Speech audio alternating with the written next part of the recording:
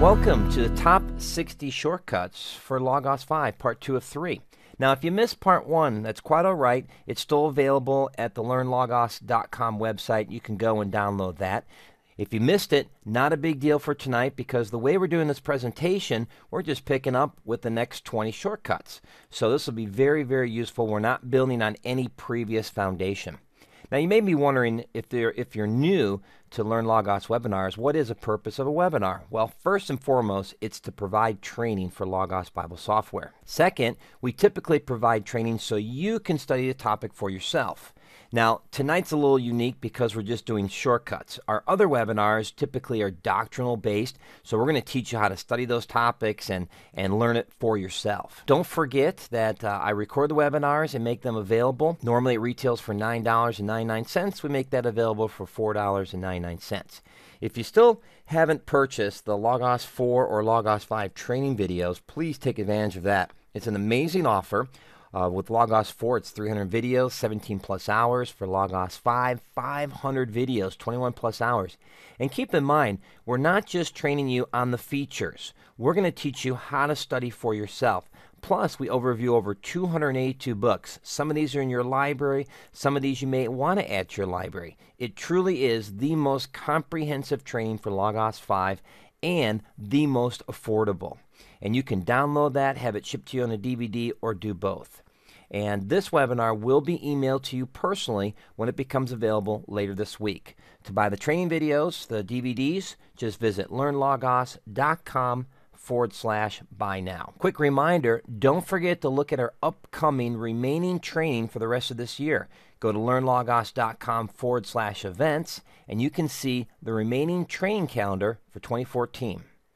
Also, this Saturday, it's not too late to join us. We're kicking off our 6-week How to Study Inductively with Logos. This is a brand new, updated training for the Logos Inductive Bible Study. We did one years ago with Logos 4. We're now upgrading that to Logos 5. But so much more is going to be covered. There's a syllabus involved. There's homework. This is going to be personal discipleship, one-on-one. There was an early bird special. It has expired, but you can still get $25 off if you have purchased any of LearnLogos.com training, especially if you've ordered and own the inductive training that I did with Logos 4. We're meeting on Saturdays for 2 hours. Now, if you're asking and wondering, hey, John, I can't make every session, don't worry. We record every session, edit it, and make that available within 24 hours. So if you can't make that time, no worries. You can get the full recording the very next day, and then you can complete the assignments the rest of the week. So we really, really try to accommodate your schedule so that you won't miss this amazing and in-depth training. So very excited to bring this to you. A couple more announcements, then we'll jump right into this. Monday, May 12th, 2 weeks from tonight, we're going to pick up on part 2, the Jonah Bible study. And I will have the part 1 edited by that time as well.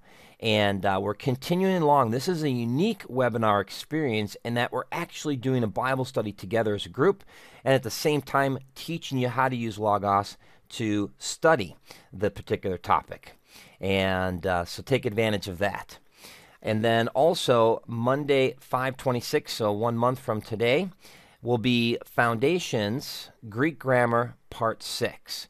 Now, the Foundation series is a combination of Hebrew and Greek training. So when you see Part 6, that's not actually 6 parts of all Greek. It's 3 parts of Hebrew and now 3 more parts of Greek.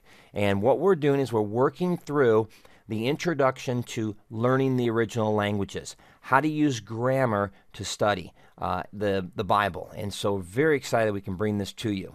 One more thing that I'm kind of promoting is, if you're not familiar with this amazing resource, it's called the Companion Bible. And if you go to logos.com and type Companion Bible in the search box, it'll take you to a community pricing bid now option.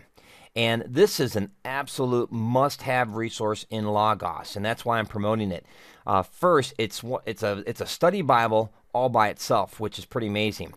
The second part that makes this resource really great is all the appendices in the back. There's these specialized articles written on a variety of things, from numbers in the Bible to stars, which are some more fanciful things, but also it has genealogies and timelines.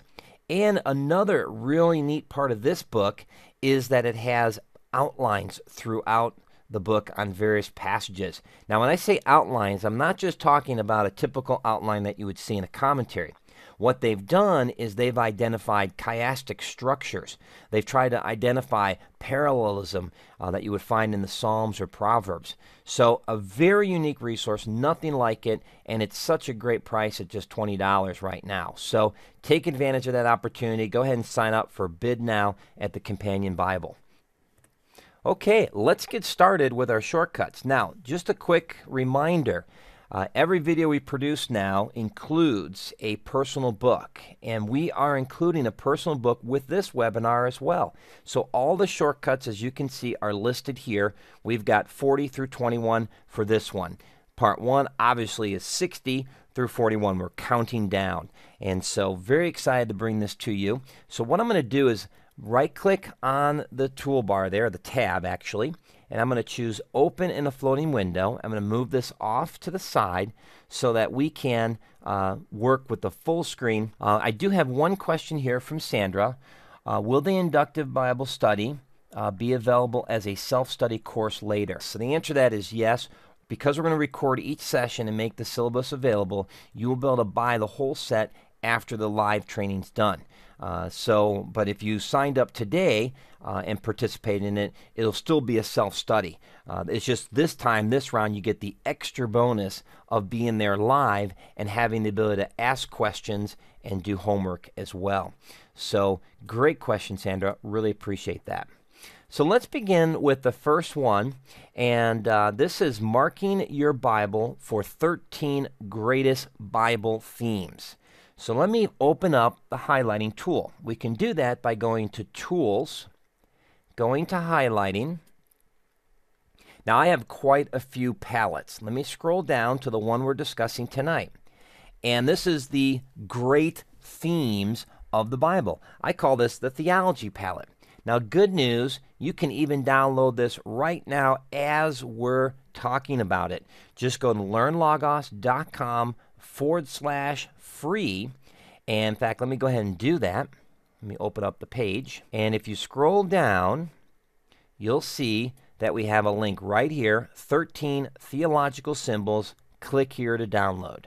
So just click on that link or go to that link, learnlogos.com/free. You'll find some wonderful free items there, including this one. Let me move this off the site. Okay, so why are we doing this? Well, every single passage in the Bible will fall into one or more of these categories. And one of the challenges, I'm sure you've experienced this, is when we become familiar with the Bible, we tend to think in persons or places, events, but sometimes it's hard to see the themes, to see the connection sometimes between all that we know. That's where this comes in. By organizing the scriptures into these 13 categories, you can more easily see how, for example, Genesis is connected maybe to the book of Revelation because of certain things that are connected. For example, in Genesis, we see the introduction of sin and the fall and the loss of Eden and then the loss of paradise. And then we come to the end of Revelation and we see God making a new heavens and new earth, and there's no more sin. Beautiful bookends. And we can see that when we're marking up the scriptures. Now, we're going to talk more about this in the Inductive Bible Study webinar that's coming up this Saturday, but I at least wanted to give you this opportunity to see how this would work. So let me just go ahead and show you how it works. I'm just going to open up a Bible passage. I'm just going to look at, let's see, I think the verse that's coming to my mind here today. No, that wasn't the one, but let's just do Romans. Ephesians 2:1. Very easy. And it says, you were dead in your trespasses and sins. So we have to ask the question, which topic is this closest to? Is this talking about Scripture? Not really. The Father, Son, the Holy Spirit, not directly related. Is this dealing with cosmology? That is the spiritual and material world. Not quite. Angels, Satan and demons, man, definitely man. But look a little bit closer, and you were dead in your trespasses and sins. So this is clearly dealing with sin hamartiology. So what I do is I select the text, and I click the category. So I would definitely click sin. Now we could certainly include man in this as well, and we could click on that. Now notice that the icons, if you do more than one, they overlap one another, which is kind of a bummer. And that's just the way I have it set up. You could, if you're going to overlap these, you could just place them in different locations. But for now, let's just use the sin salvation category. I think that would be the easiest way to do this. Okay, now we've got the icon. We've got it marked up. Notice down below it says annotation added to Training at Training Logos. It's a note. And if I open up my note file, sure enough, there's the link, Ephesians 2:1 and trespasses and sin. So not only do we get the benefit of a visual highlight connected to our passage, but it also gives us a note file that we then can add additional information. Very, very handy. Now, we won't spend the time to actually create the various shortcuts, but I'll do one just really, really quick, just so you have a quick overview. So basically what you do is you click on New Palette. You give it a name. In this case, we would type in theology. Then you would float your mouse over theology, click on the circle at the right with the triangle, and choose Add a New Style. Once you got the new style, then you can put in the number. In this case, I think I'm just going to choose 07 sin, just to keep it simple. Then what you do is you look for the image section. So there's image, and you click the box, choose, and then you choose a file down there below. And then you navigate to those items that you've just downloaded, theological highlighting symbols. And there is the sin, so I'll go ahead and click on sin, click open, and now my image is attached to this highlight. Now the last thing I do is I change the image position over here at the right. I like putting it in the left margin. It's much more easily to identify, and it doesn't cover my words. Some of my highlight symbols would cover the words, but for my theology, I want it over to the left. And that's basically it. We click Save, and now we have the sin one mentioned. Now I'm going to go ahead and delete it by right-clicking and choosing Delete. I'm going to delete my palette so I can right-click and delete. So it really is that easy to create and use the palette. Okay, so let's see if there's any questions on that. Clarence says, are these shortcuts part of the Logos 5.3 DVD package? I believe 12 of them are, but I've added this 13 new one. So I just recommend just go to the website, download the free one, and you'll be in a great shape there.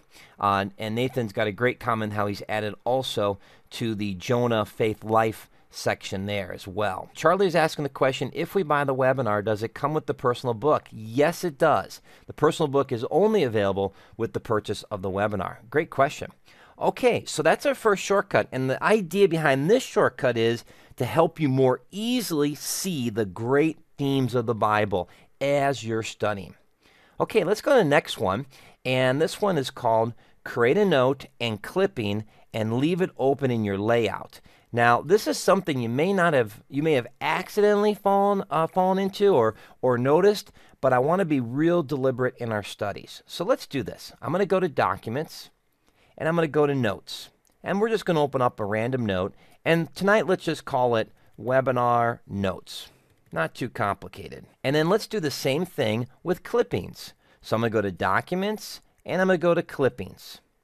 And we'll do the same thing, but we'll call it Webinar Clippings. All I did was click on the pencil to quickly rename, I spelled that wrong, to quickly rename the item. Now let me drag from the top on the toolbar so we can see both of these.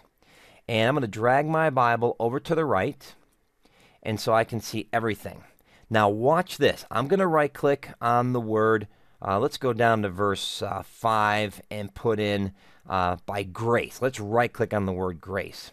Now here is what's really important. I want you to notice that the menu at the bottom right says add a note to, hey, look at that. It's our webinar notes. In fact, if we go down a little bit further in the menu, we see that it says add a clipping to webinar clippings. So what did we accomplish? Well, a couple things. First, we've taken a shortcut